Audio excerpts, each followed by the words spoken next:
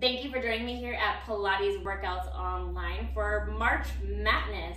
If you're not familiar with March Madness, it has nothing to do with basketball. It's actually a global movement from the Pilates community started by Pilates 360, also Benjamin Descartes.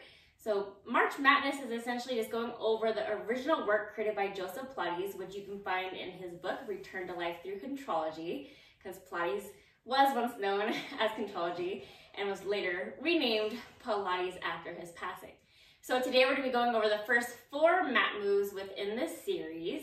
And if you're new to Pilates and you need somewhere to start that's going to be a little bit safer for your body, check out the link below for my free Pilates Foundation series. This series is going to give you a great set of movements to create strength and stability within your body so you can set up yourself for more success. So go ahead and check out that link below for my free Beginner Pilates Foundation series.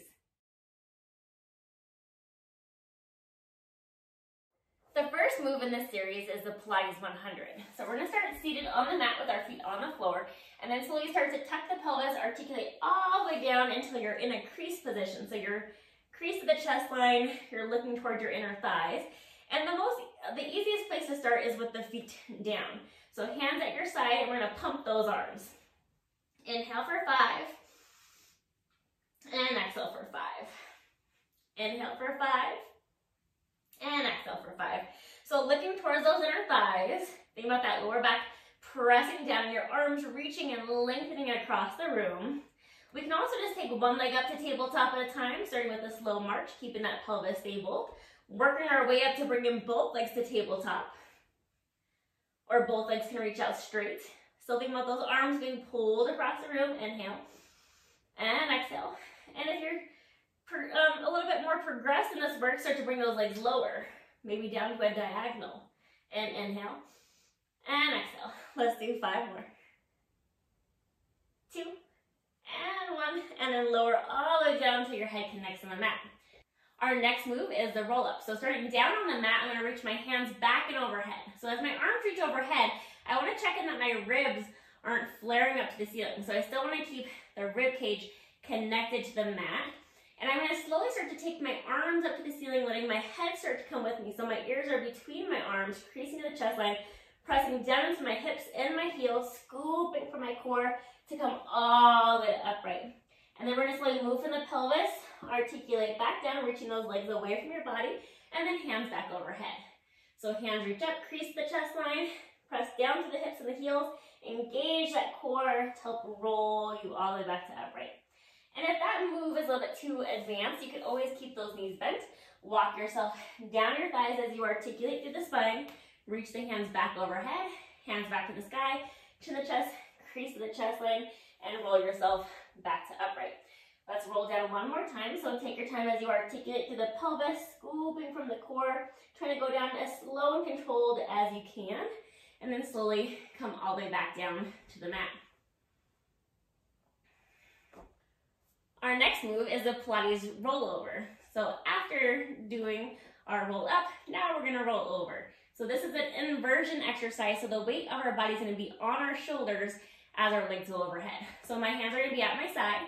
I'm going to take my legs up to tabletop, feeling my spine on the mat, lengthening my legs to straight, and I'm going to keep my feet glued together and pointed. I'm going to scoop my core, starting to bring my legs over my pelvis as I scoop the abs, lifting my hips up, reaching those feet up and overhead, opening my feet to the width of my shoulders as I flex my feet and then articulate bone by bone on the way back down.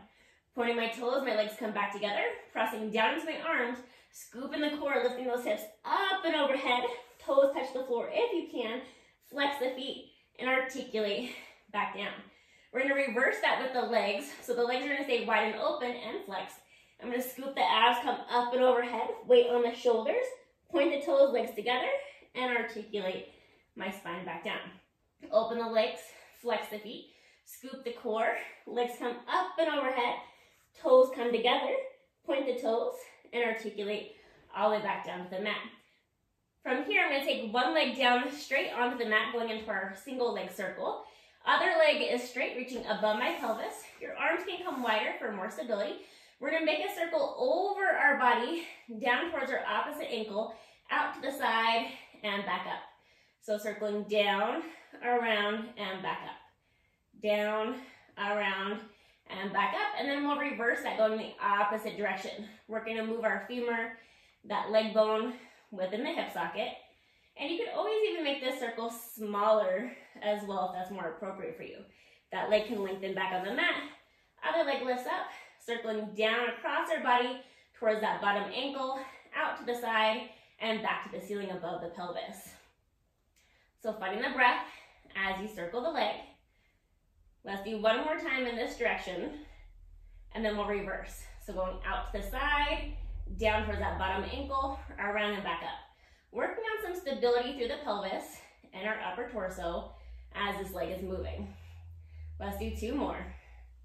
Inhale for one, exhale for the next, and then we'll take that foot back on the mat, bringing those knees back in.